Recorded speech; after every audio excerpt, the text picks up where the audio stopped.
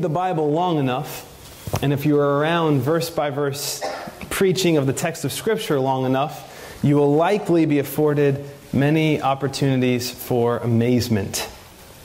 I think that has been happening. I think by God's grace that will continue to happen.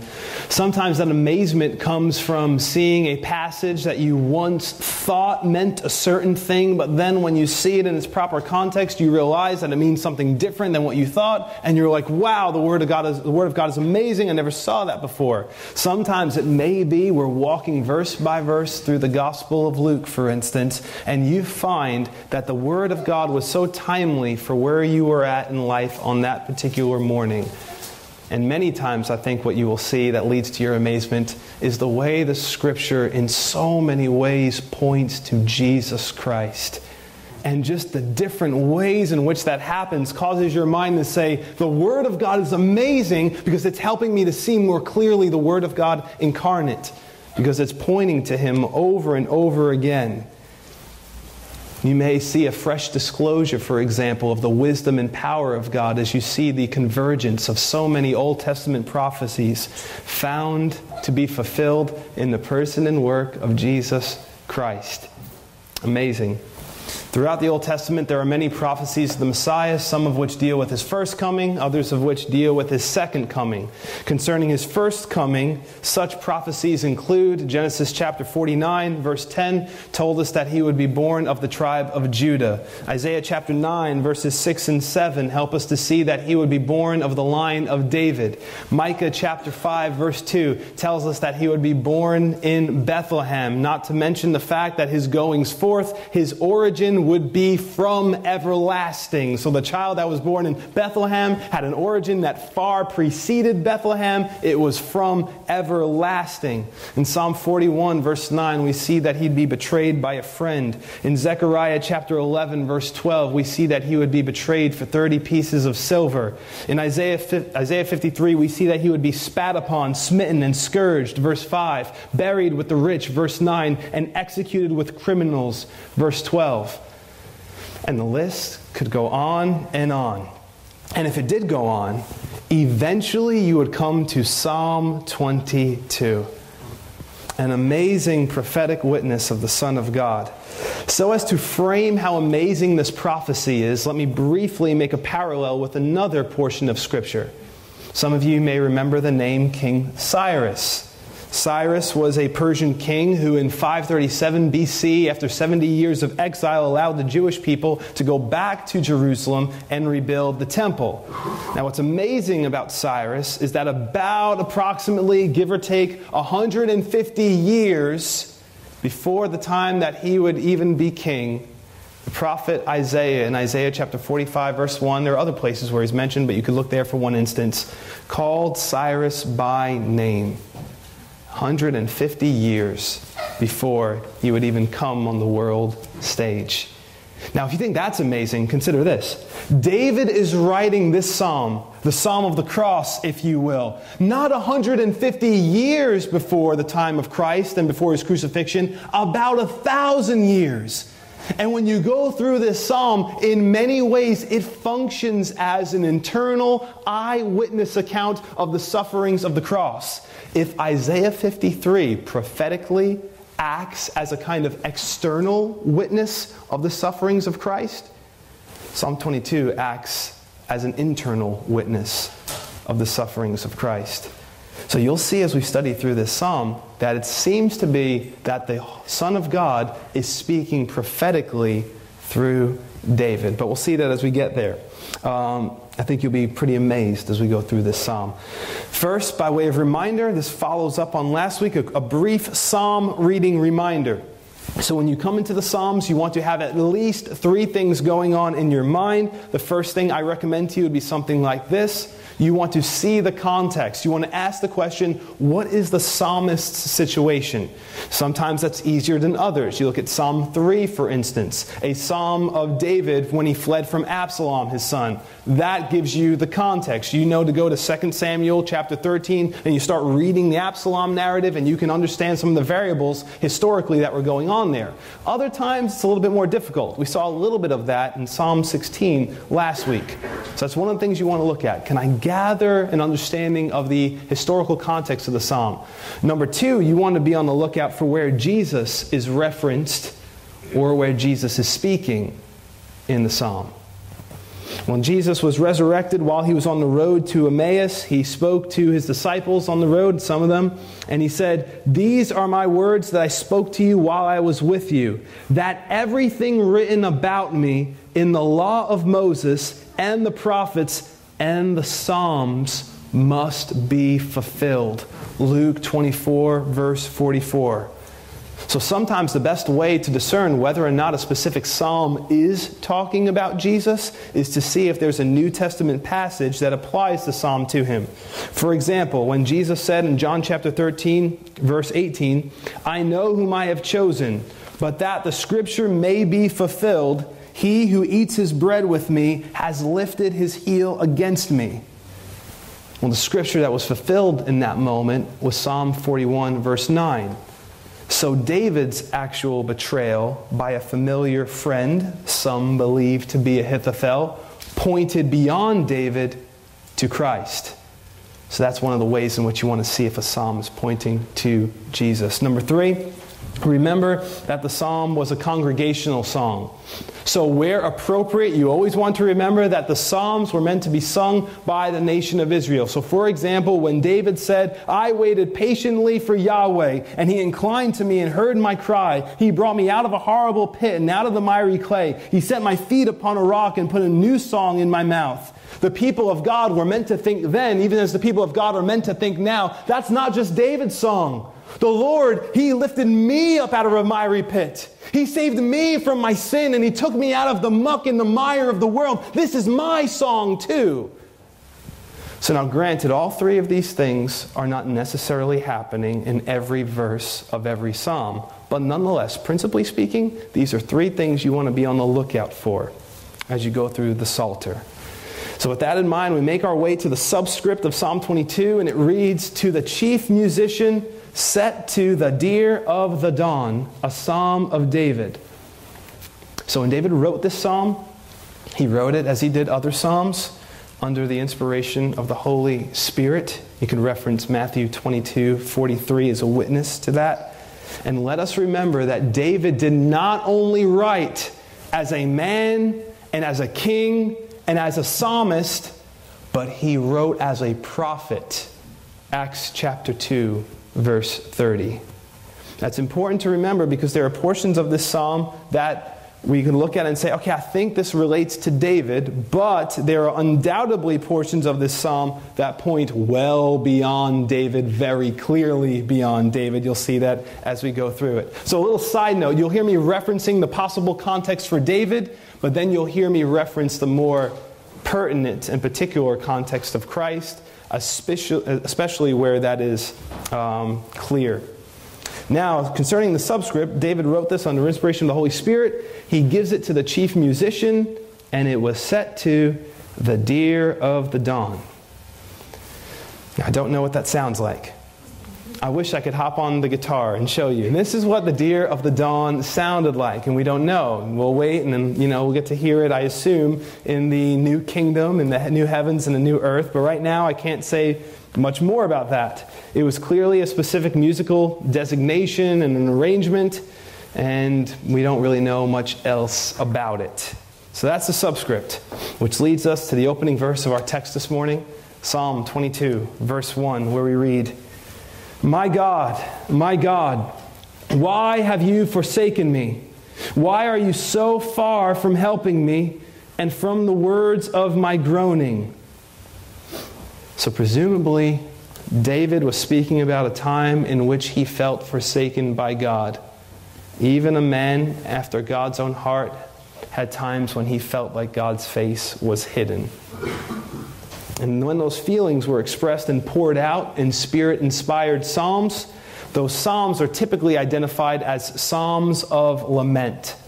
Psalms of lament. The interesting thing about psalms of lament is that although they typically begin in a place of lamentation, they typically end in a place of praise. Psalm 13 is a microcosm of this. It is 6 verses long. And in the first 2 verses, David is asking 4 questions, 2 of which are these. How long, O Lord, will you forget me forever? So it starts off in that place. And then in verse 3, we see a petition along with a little bit of argumentation. We see the same thing in verse 4. So verses 1 and 2, how long, O Lord? Verse 3, petition with a little bit of argumentation, a little bit more argumentation. And then by the time you get to verse 5 and 6, you read this. But I have trusted in your mercy. My heart shall rejoice in your salvation. I will sing to Yahweh because he has dealt bountifully with me. You read that short little psalm and you see quite a transition between verses 1 and 2 and verses 5 and 6. Psalms of lament typically work like that. And Psalm 22, though a messianic psalm, in many ways is a psalm of lament, and it works like that as well. From verse 1 through 21, at least the first half of 21, this could be described as a psalm of lament. But then when you get to the second half of verse 21, you see the words, you have answered me, and the tone shifts in verses 22 through 31 to what essentially is a call of God's praise and declaration of it as well. So now with that truth in view, these words of David clearly go beyond David, seeing as they were quoted by the Lord Jesus Christ when he was on the cross.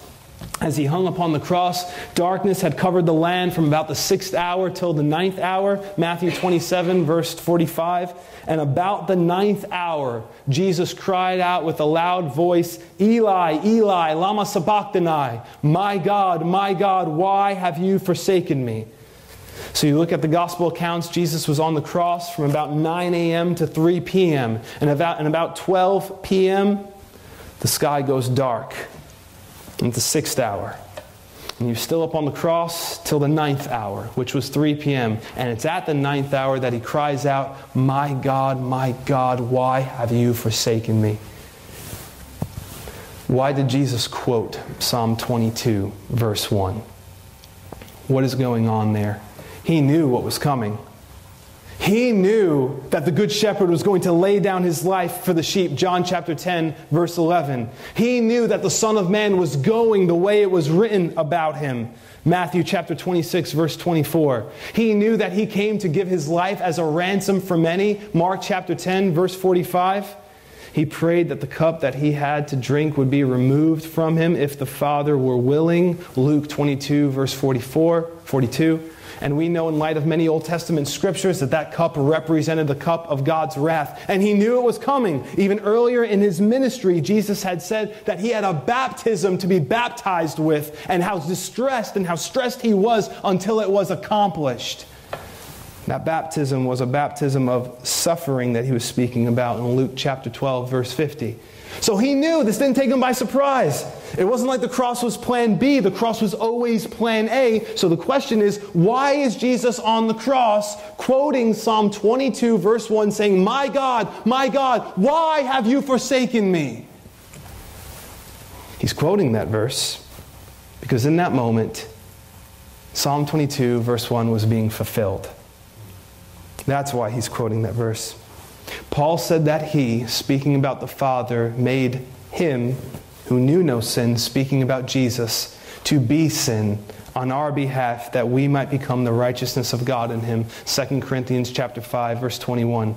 According to Galatians 3:13, Christ redeemed us from the curse of the law by being made a curse for us. That's what's happening on the cross. Christ was being made a curse for us, bearing the curse of the law. Because remember, the law said, cursed is every man who does not continue in all things written in the book of the law to do them. So every man who hasn't fulfilled the law perfectly is under a curse. Not a voodoo kind of curse, but the judgment of God kind of curse. And Christ is standing there as a sacrificial substitute, as it were, on the cross for us, being made a curse for us. So while there is ontological continuity, meaning the Son of God was still the Son of God, He didn't stop for a moment having any kind of discontinuity ontologically by way of his being with the Father and the Spirit. There was no disconnect as it relates to his being. But there was, for the first time, a moment of relational discontinuity, a temporary cessation of relational communion between the Father and the Son, as Jesus cries out, my God, why have you forsaken me?" He's showing us via that cry of disorientation that he is bearing the wrath and the deserved forsakenness of all who would be forgiven. That's why he's crying that out on the cross in Psalm 22, quoting Psalm 22, verse 1. Now consider two important implications of that. Number one, Jesus cried those words out so you would never have to. You may go through times when you feel like there is a cloud veiling the face of God, as it were. But you never, ever have a right to say, my God, why have you forsaken me?" Because the same one who cried that out on the cross is the same one who said to you, "Never will I leave you or forsake you." Hebrews 13, verse 5. So he was forsaken so that you would never be.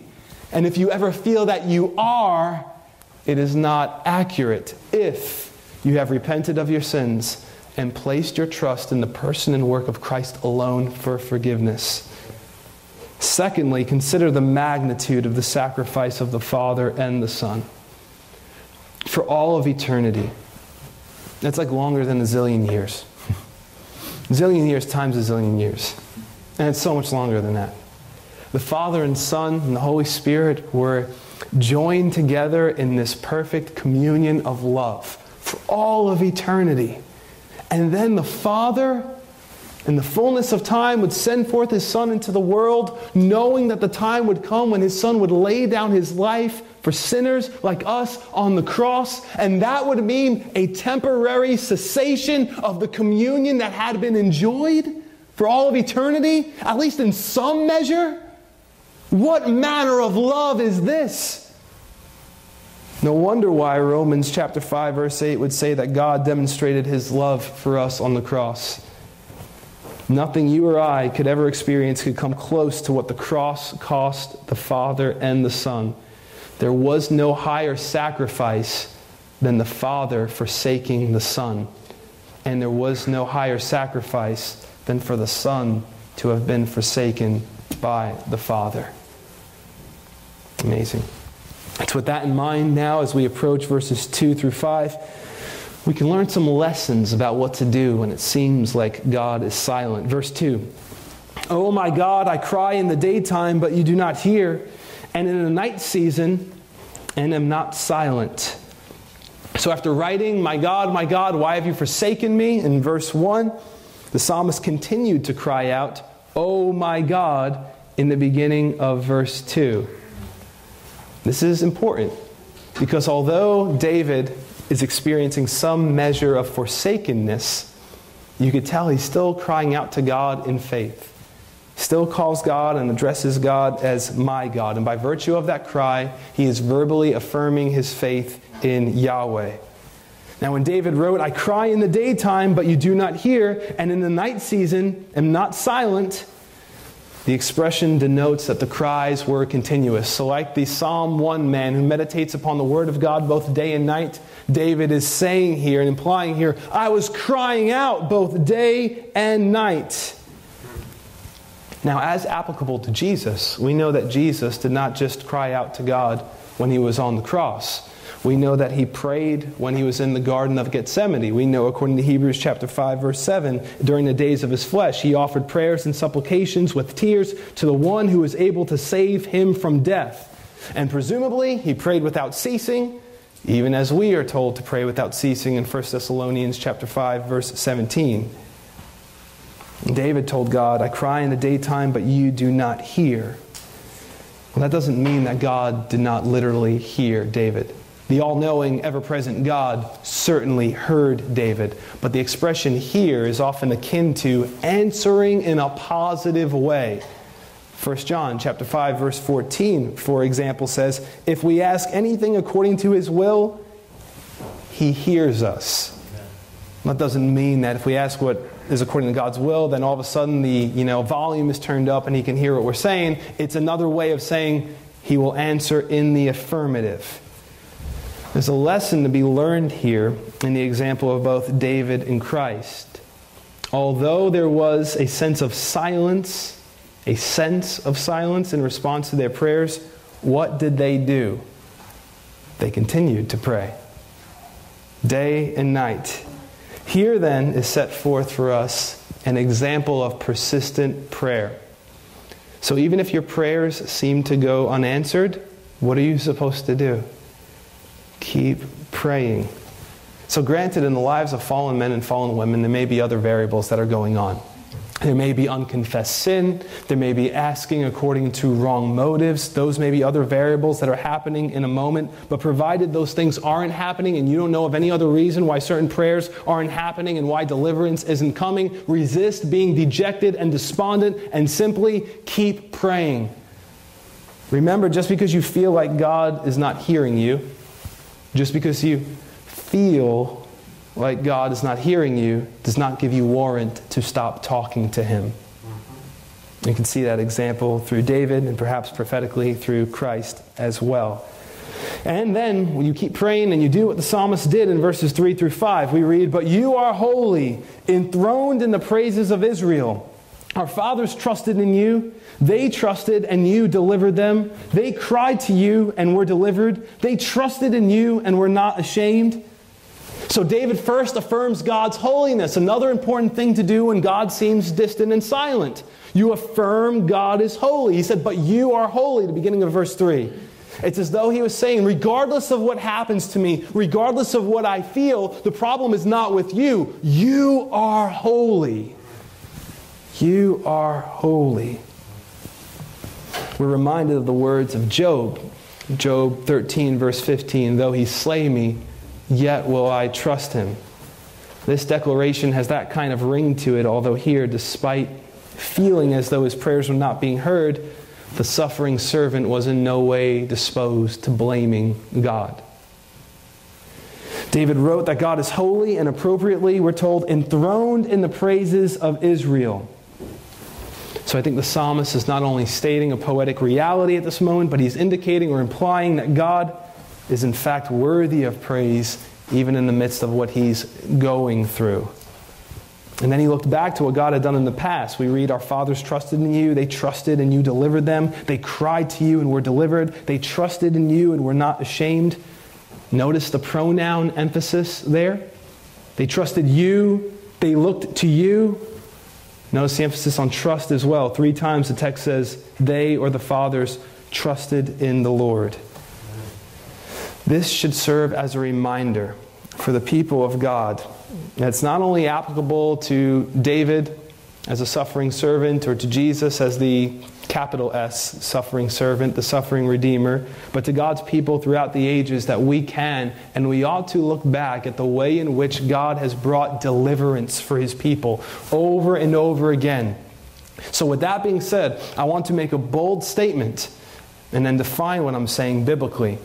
God's people are to cry out to God and look to past deliverances to see what God has done. Namely, of course, most particularly those that are found in the Scriptures. And to say, God, you delivered them and you delivered him and you delivered her. And the people of God are to have full confidence that they will be delivered. Now I'll explain what I mean by that.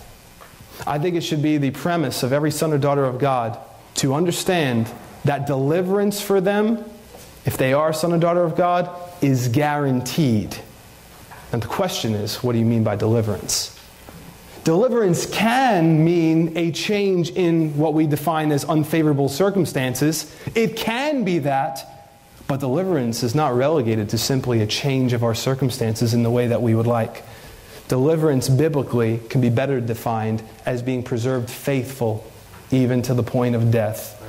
That is the biblical essence of what deliverance is. It can be a change of circumstances, and you got me out of the muck and the miry clay. But biblically speaking, it can also be defined as being preserved faithful even to the point of death.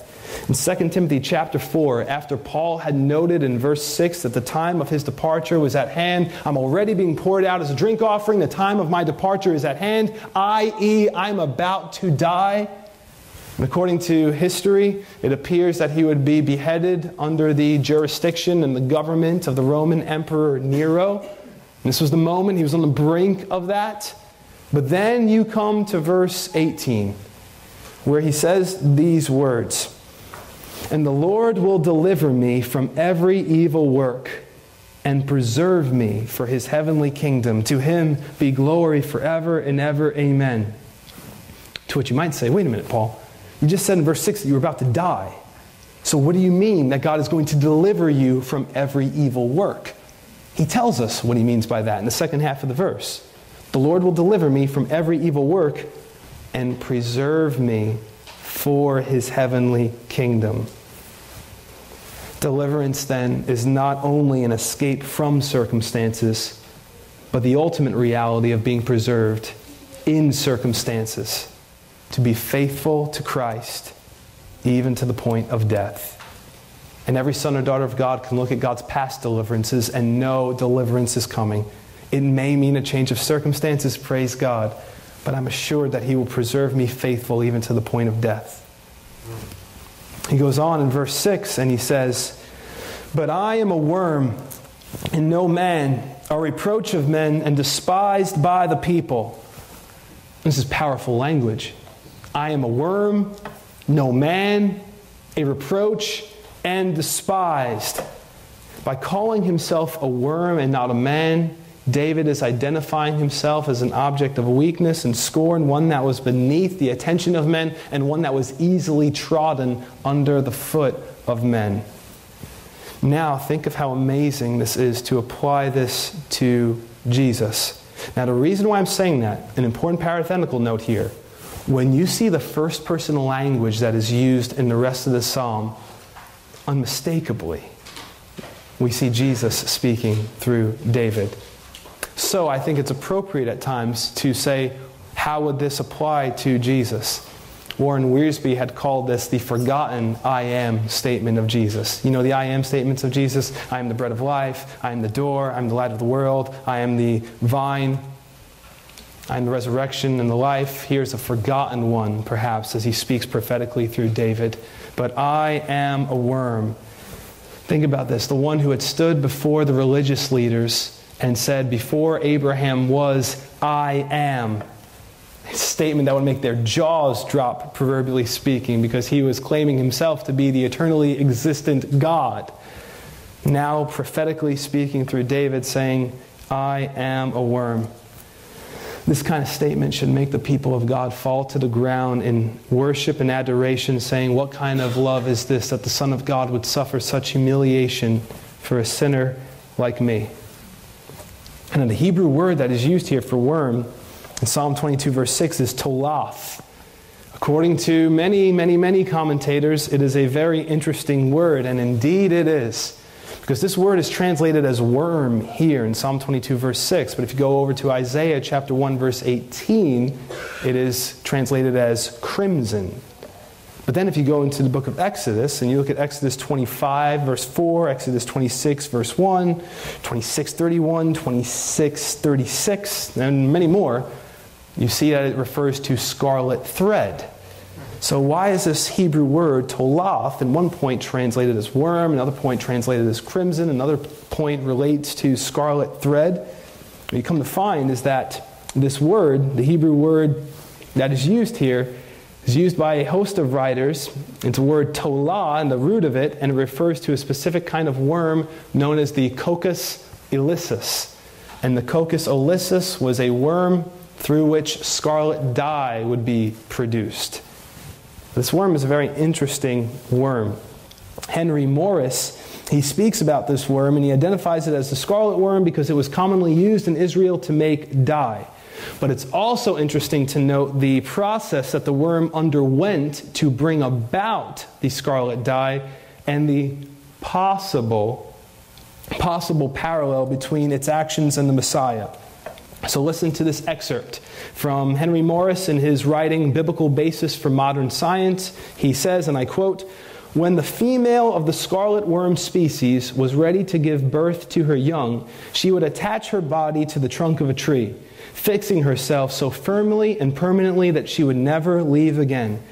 The eggs deposited beneath her body were thus protected until the larvae were hatched and able to enter their own life cycle.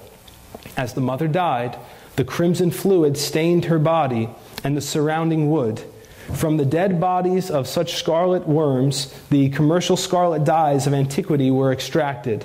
What a picture this gives of Christ, dying on a tree, shedding his precious blood that he might bring many sons to glory. Hebrews chapter 2, verse 10. So perhaps such significance was in the mind of God when that particular identification was chosen. Perhaps. But the Messiah was not only regarded as a worm, we're told as a reproach of men and despised by the people. Isaiah said in Isaiah 53, verse 3, that Jesus would be despised and rejected by men. And in verses 7 and 8, we see an example of the reproach and derision that the Messiah experienced. Verses 7 and 8 read, "All those who see me ridicule me. They shoot out the lip. They shake the head, saying, 'He trusted in the Lord. Let him rescue him. Let him deliver him, since he delights in him.'" These verses not only articulate what the people did when Jesus was on the cross, but exactly what they said when Jesus was crucified about 1,000 years later. This is incredible. About 1,000 years before the very people were even born who would say these things, it's recorded in Psalm 22, verses 7 and 8. In Matthew's gospel account, we read in Matthew 27:39, and then subsequently I'm going to quote verse 43, we read these words, "And those who passed by blasphemed him, wagging their heads." Even as we were told that they shake their heads here in Psalm 22, verse 7. Going on, quoting further, "He trusted in God. Let him deliver him now, if he will have him. For he said, 'I am the Son of God.'" Now, that kind of parallel should make us do a double take and marvel at the accuracy of biblical prophecy, of words written about 1,000 years before they ever happened, yet describing what people would be doing and what people would be saying when Jesus was on the cross. Amazing.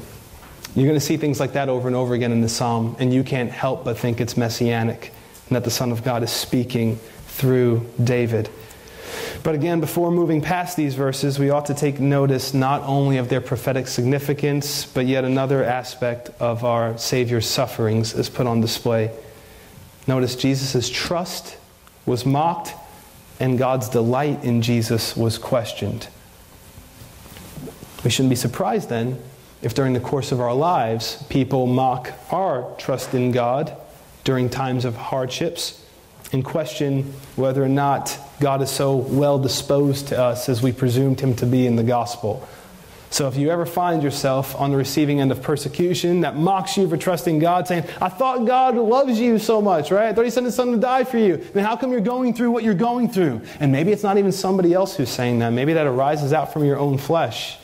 It's good to remember that the Son of God knows what it's like to be on the receiving end of such verbal assaults. Let us take a cue from this psalm and not dwell on the words of our persecutors, but rather turn our attention, even as the psalmist and the Messiah do, in verses 9 through 11. We read, "But you are he who took me out of the womb. You made me trust while on my mother's breasts. I was cast upon you from birth. From my mother's womb you have been my God. Be not far from me, for trouble is near, for there is none to help." So the psalmist David, more explicitly the Messiah, turned attention to divine favor that was enjoyed from the mother's womb. The enemies mocked in the prior verse, verse 8, saying, "Let God deliver him, since he delights in him." And it was as though the Messiah was recalling how true that was. God has delighted in me. God has been favorable towards me. Like Jeremiah, who was set apart to be a prophet to the nations, from before he was born, Jeremiah 1:5, or the Apostle Paul, who was separated from his mother's womb, Galatians 1:15, David, and by extension the Messiah, call to remembrance the divine favor that they enjoyed from Yahweh in the earliest stages of infancy. And you'll notice that such a reality doesn't leave them unaffected. Rather, it is fuel for prayer and hope in the midst of affliction. It's as though the psalmist is looking back to the past and praying in the present and saying, in those times of my life when I was unprotected and defenseless, you took me and you made me trust. Therefore, in light of what you did then, be not far from me now. Interpose and rescue me. Kind of the implication contextually of what's going on here. I think it's also worth pondering the possibility that from the Messiah's perspective, this relates to his unique conception by which he became flesh and dwelt among us. There is a possibility that the Messiah speaking prophetically and recalling the earliest times of his incarnation. Amazing to consider. But again, let us remember the prophetic scene of the psalm. What was it? It was the cross. This is a psalm of the cross because the words that are uttered in this psalm take place about 1,000 years later at the cross. So when we read in verse 11, be not far from me, for trouble is near, for there is none to help. We could see how that would be the Messiah's sentiment. When Jesus was arrested in Matthew 26, verse 56, all of his disciples fled. And we know that around the cross there was Mary, some of the other women, the Apostle John, but at the end of the day, no one could help. Not only because Jesus was the only one who could be the wrath-absorbing sin-bearer, but also because of the enemies and the hostile forces that were gathered around the cross. Verses 12 and 13. Many bulls have surrounded me. Strong bulls of Bashan have encircled me. They gape at me with their mouths like a raging and roaring lion. In the ancient world, the bull was an emblem of brutal strength that trampled and gored those who came before it. And because the land of Bashan was known to have such fertile pasture land, the bulls that fed upon it grew fat and large and strong. And David knew what it was like to be encircled by wild bulls of Bashan. He knew what it was like to have Absalom, Ahithophel, and the majority of the nation, overwhelming majority of the nation, encircle him so as to kill him. He knew what that was like. And at the cross were both Jewish rulers who conspired against Jesus along with Roman soldiers who facilitated his execution. So here the enemies of the Messiah are depicted as, verse 12, bulls, and verse 13, lions. Now this may, I think most explicitly, this relates to Jesus' human persecutors, but I want to throw out a possibility. This may have application beyond solely Jesus' human persecutors.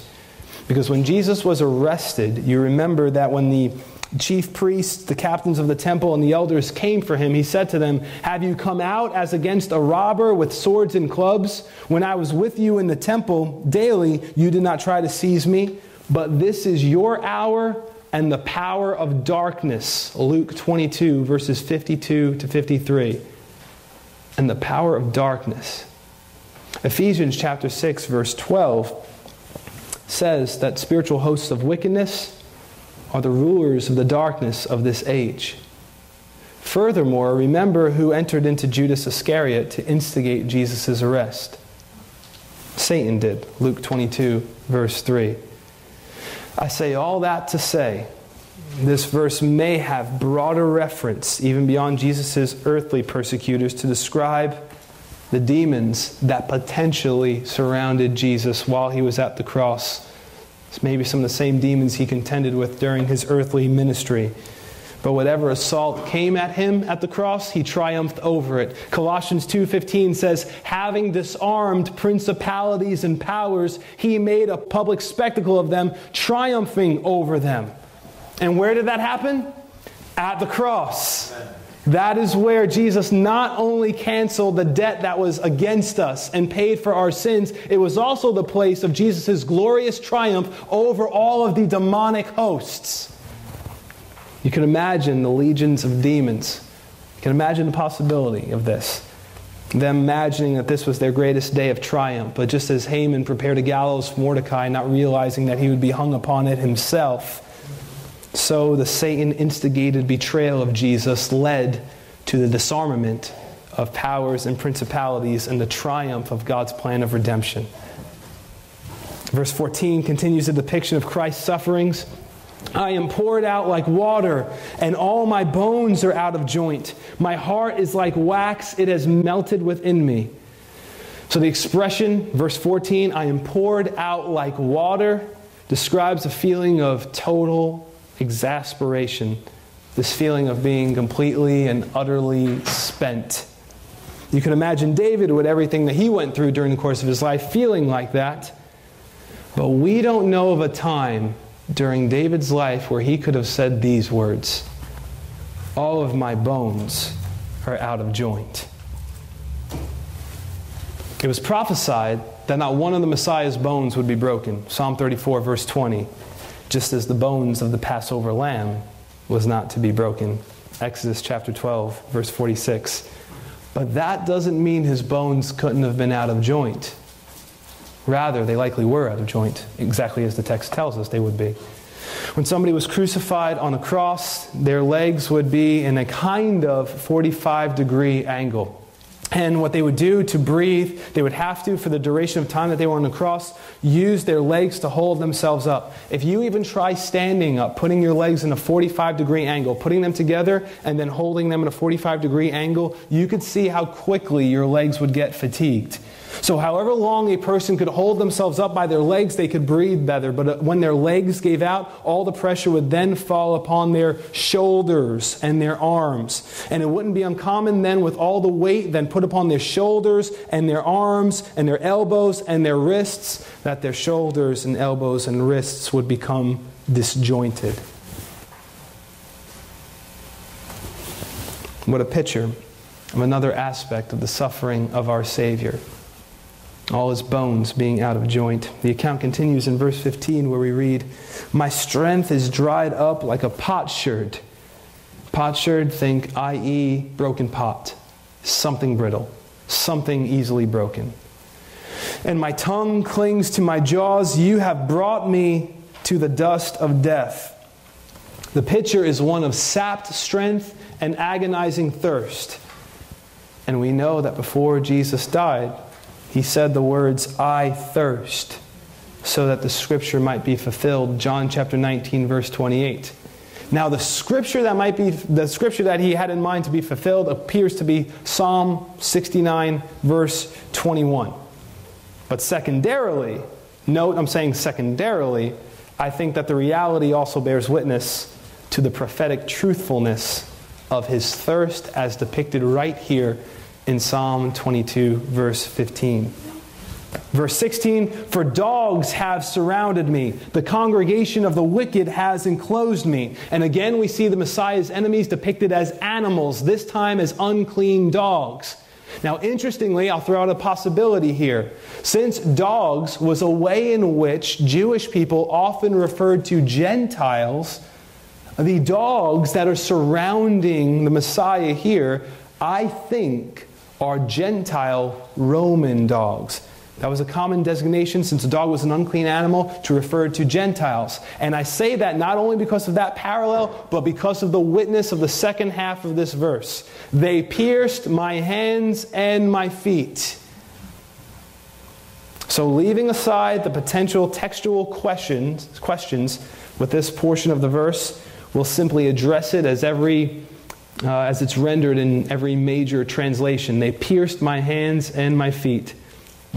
Now, we've been studying through the life of David for quite a while in 1 and 2 Samuel. We have a lot of narrative to consider, and we can never see a time when David's hands and feet were pierced. In fact, David, prophetically, the Son of God, apparently speaking through David, seems to be bearing witness of a form of execution that was not even invented during the time in which David was writing this.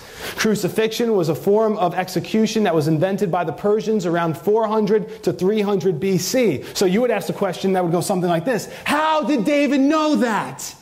What was he seeing? Or what was the Holy Spirit speaking to him to write down? He's bearing witness of an event that is going to happen 1,000 years later. An event that is about 600, maybe even 700 years away from the invention of the form of execution that is being described right here. Incredible. Verse 17, I can count all my bones. They look and stare at me. So likely, as a result of his pain, the way in which his body was contorted on the cross, the result of whatever disjointing occurred, and perhaps in some measure, as some commentators suggest, his emaciation, the Messiah was cognizant of all his bones. And while he was aware of them, people were looking and staring at him. It's horrible to suffer in private, but the shame, nakedness, and degradation of Jesus was accentuated by the fact that he was hung out for all to see. We see that here in verse 17, and in Luke 23, verse 35, we were told that people stood by watching. Watching. Among the staring were the soldiers who were engaged in dividing. Verse 18, they divide my garments among them, and for my clothing they cast lots. Now again, a lot of narrative in the Bible about the life of David, and we can't think of a time when David had his clothing casted lots for, or his garments divided. Amazing. David is speaking as a prophet. And through the Spirit of the Messiah, he describes the literal event that would occur 1,000 years later, the record of which we see in John's Gospel. So Psalm 22, verse 18, they divide my garments, and for my clothing they cast lots. Two things are happening. We'll talk about that in a minute. John 19, verses 23 through 24 read, then the soldiers, when they had crucified Jesus, took his garments and made 4 parts, to each soldier a part, and also the tunic. Now the tunic was without seam, woven from the top in one piece. They said therefore among themselves, let us not tear it, but cast lots for it, whose it shall be, that the scripture might be fulfilled, which says, they divided my garments among them, and for my clothing they cast lots. Therefore the soldiers did these things. Notice what's happening in specific fulfillment of the psalm. 2 things. Not just one thing is happening. 2 things. A, they divide Jesus' garments. So when they divide Jesus' garments, meaning things likely like his belt and his sandals, that's likely what's referred to there. There was enough for them to divvy up among the 4 soldiers who were expediting Jesus' crucifixion and execution.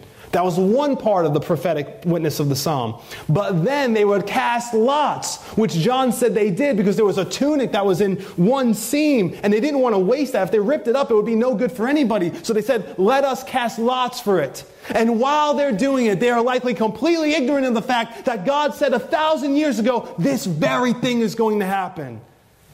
You're going to divide up his garments, belt, sandals, things like that, for the 4 of you. And then you're going to cast lots for his clothes. The fingerprints of the Messiah are unmistakable in the prophetic witness of Scripture. Both of those aspects of verse 18 were fulfilled. Now, verses 19 through the first half of 21, but you, O Yahweh, do not be far from me. O my strength, hasten to help me. Deliver me from the sword, my precious life from the power of the dog. Save me from the lion's mouth, and from the horns of the wild oxen. So in the midst of the pain, the counting of the bones, the thirsting, the division of the garments, etc., there is still trust-inspired petitioning. Verse 19 is similar to the petition of verse 11, accented by Yahweh's identification of the sufferer's strength as the sufferer's strength. Now, according to Jesus' humanity, Yahweh was his strength, right? Jesus was fully man as well as fully God. So according to Jesus' humanity, Yahweh was his strength, and he called upon him to hasten his deliverance. Second half of verse 19, beginning of verse 20. Now when the psalmist said, deliver from the sword, it's worth noting that there are at least two reasons why we should understand that to be a figurative expression. Two reasons. One within the passage and another outside the passage. At least two reasons. One, because David has used that expression in his life, and David's the author of the psalm, and David has used that expression to denote a violent death without a sword. So David used that expression to express and communicate a violent death without a sword. So, for example, 2 Samuel chapter 11 and verse 24, he told the messenger to tell Joab when the messenger came and said that Uriah the Hittite had died because he was struck by arrows. David said, go tell Joab, quote, do not let this matter displease you, for the sword devours now one and now another.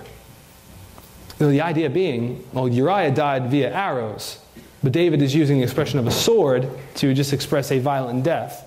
So furthermore, within this very passage, the language of the sword is found in a string of metaphors. Deliver me from the power of the dog, save me from the lion's mouth, and from the horns of the wild oxen.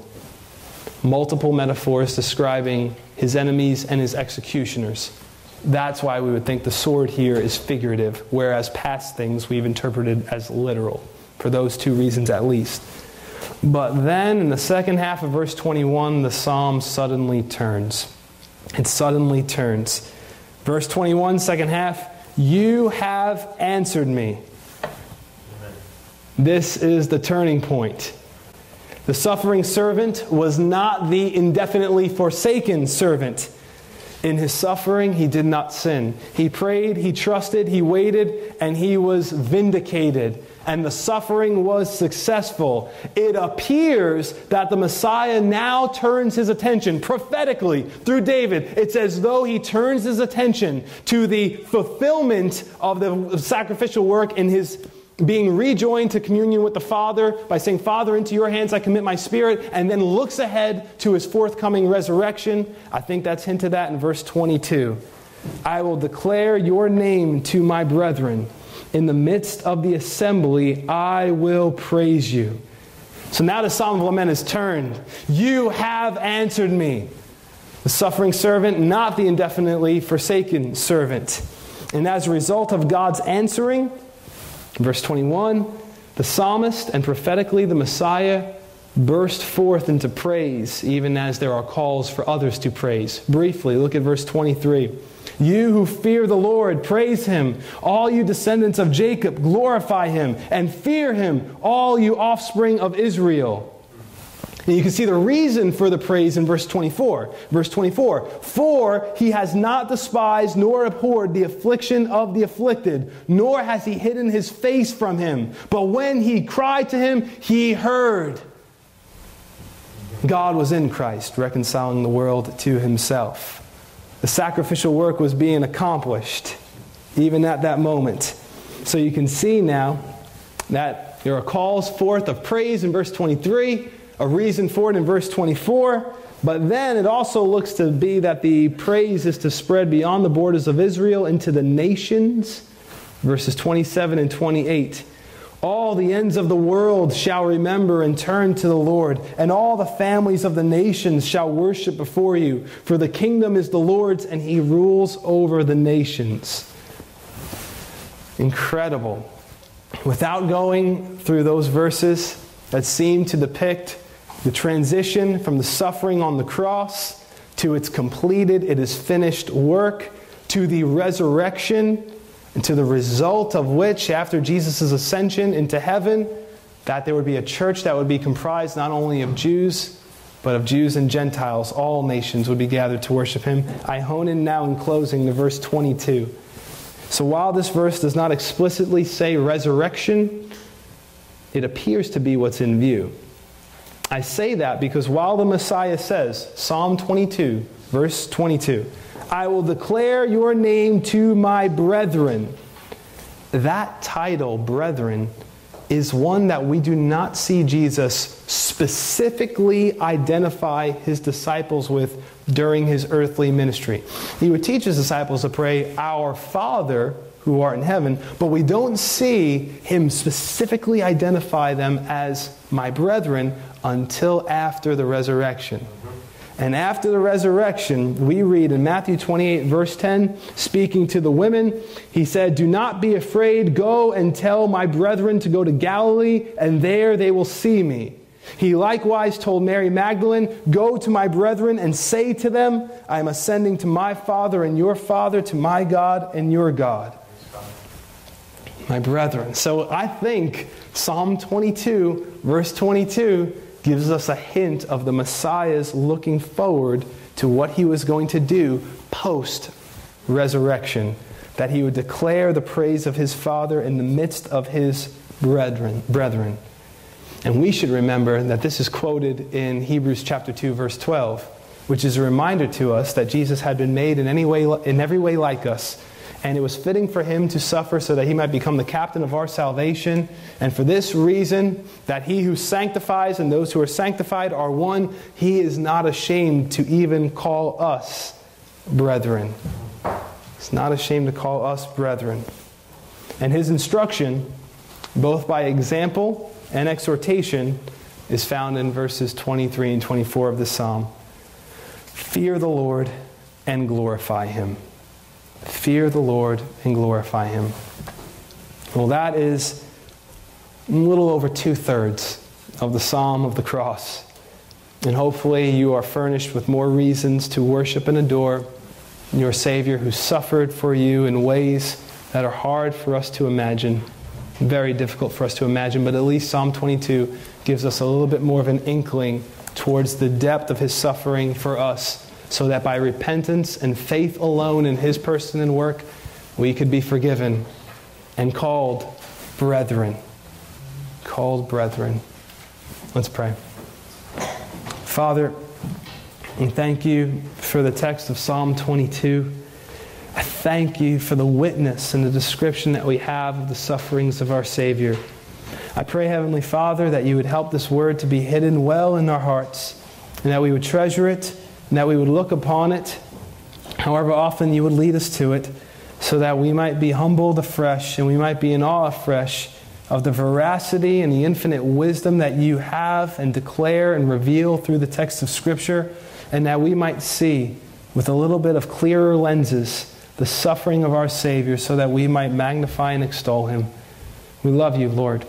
And thank you for this morning that we have together to yet again study your word. And it's in Jesus' name we pray. Amen.